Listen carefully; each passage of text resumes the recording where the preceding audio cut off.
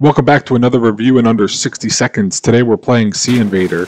This game is an endless shooter, I guess you can call it, where you're basically a dolphin and you have to kill all the enemies.